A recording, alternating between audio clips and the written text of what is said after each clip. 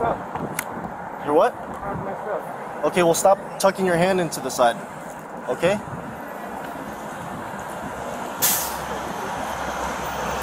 Hey, stop reaching around, dude. Hey! Hey! What? Hey! Stop!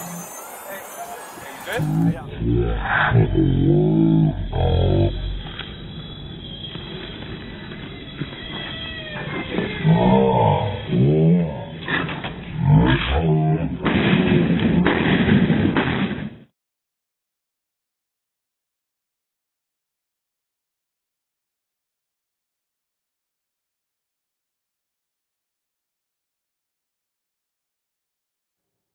Hello, I'm Matt Sorensen, Training Division Commander for the Santa Ana Police Department.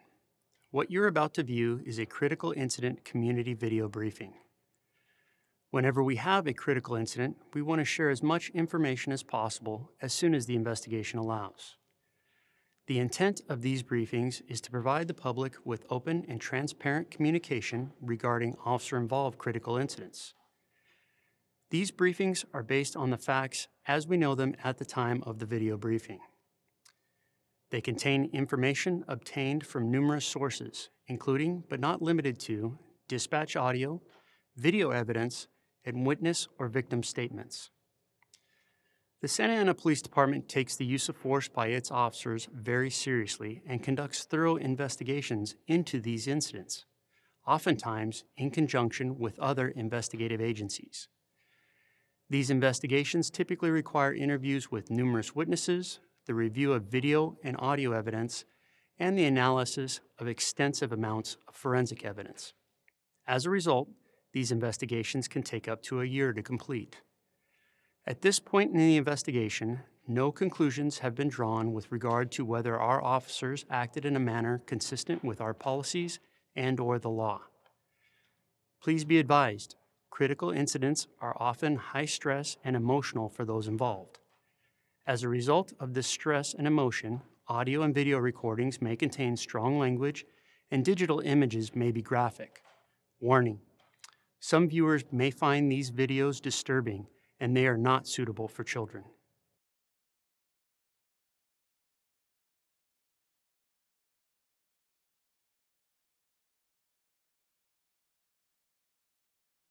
Hello, I'm Sergeant Maria Lopez, the Public Information Officer for the Santa Ana Police Department. I'm going to give you a brief overview of an incident that happened on Wednesday, November 16, 2022. At 2:05 p.m., Santa Ana police officers assigned to the Special Enforcement Team conducted a traffic stop on a vehicle in the area of 100 South McClay Street. Upon approaching the vehicle, the officers saw there were 3 occupants: a driver, front seat passenger, and a right rear passenger. Upon speaking with the driver, he stated that he was on probation. The primary officer asked the driver to exit the vehicle and conducted a search for weapons, ultimately detaining him for further investigation. The cover officer asked the right rear passenger to exit the vehicle. As the cover officer was conducting a search of the subject for weapons, the primary officer was watching the right front passenger, who began moving around in the vehicle and concealing his right hand from officer's view. Despite the primary officer's commands for the right front passenger to keep his hands where the officer could see them, he moved his right hand down between the seat and the door. The primary officer ordered the right front passenger to stop reaching around, at which point the subject raised a black semi-automatic pistol and an officer-involved shooting occurred.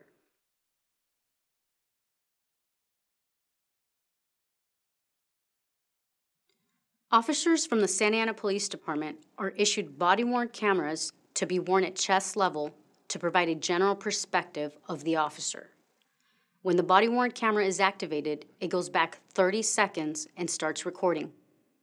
During this pre-recorded buffer, audio is not captured. This feature is designed to capture police activity that occurs suddenly.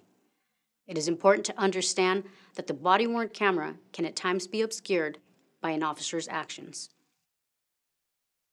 During this incident, both officers were wearing body-worn cameras, which were actively recording. First, you will see body-worn camera footage from the primary officer from the moments preceding the officer-involved shooting. Hey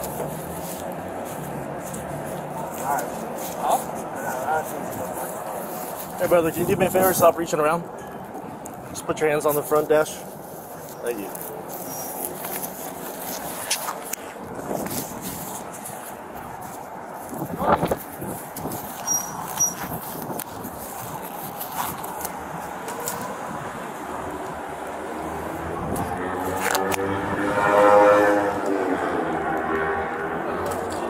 Hey boss, can you stop reaching around? Just put your hands on the dash. Put your hands on the dash, dude. On the dash. Messed up. You're what? I'm messed up. Okay, well stop tucking your hand into the side. Okay?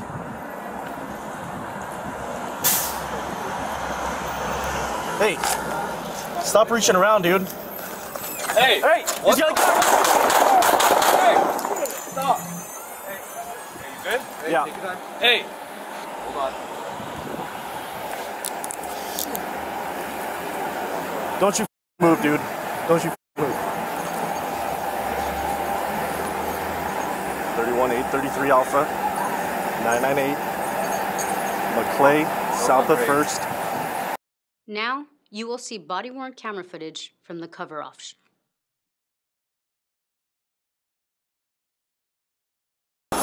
Hands on your lab. Cross your legs for me. Thank you. Hey! Hey! What the? Hey! Hey! Stop! Hey! Hey, you good? Hey, Yeah. take your time. Hey! Hold on. 833 Alpha. Don't you move, dude. Don't you It's like it's just south of first.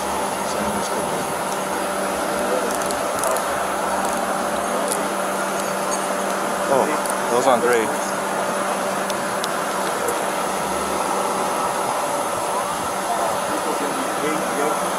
Did you guys copy one? It's like just south of first. Do not move! Do not move! Hey, just get back. Hey, just get back. Undercover. Immediately following the officer-involved shooting, the officers reported their activity to Santa Ana Police Dispatch and requested additional officers respond to the scene to assist. Once additional officers and a K-9 arrived, assisting officers gave the subject commands to exit the vehicle, but he did not comply. Because the subject failed to comply and was still armed with a handgun, a police K-9 was deployed. Following the K-9 deployment, officers approached the vehicle and recovered a handgun from the subject's lap. With the weapon secured, the officers removed the subject from the vehicle and immediately began providing medical aid as they waited for paramedics from the Orange County Fire Authority to respond.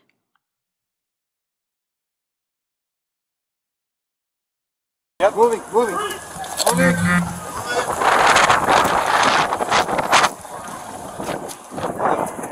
go ahead. Grab the door. The firearm. Go ahead. Yep. No. Hold on. You want me to take grab the strap. Grab the strap. There you go. Strap. Go ahead. There you go. Once paramedics were on scene, they provided additional medical aid and transported the subject to a local trauma center for further medical care.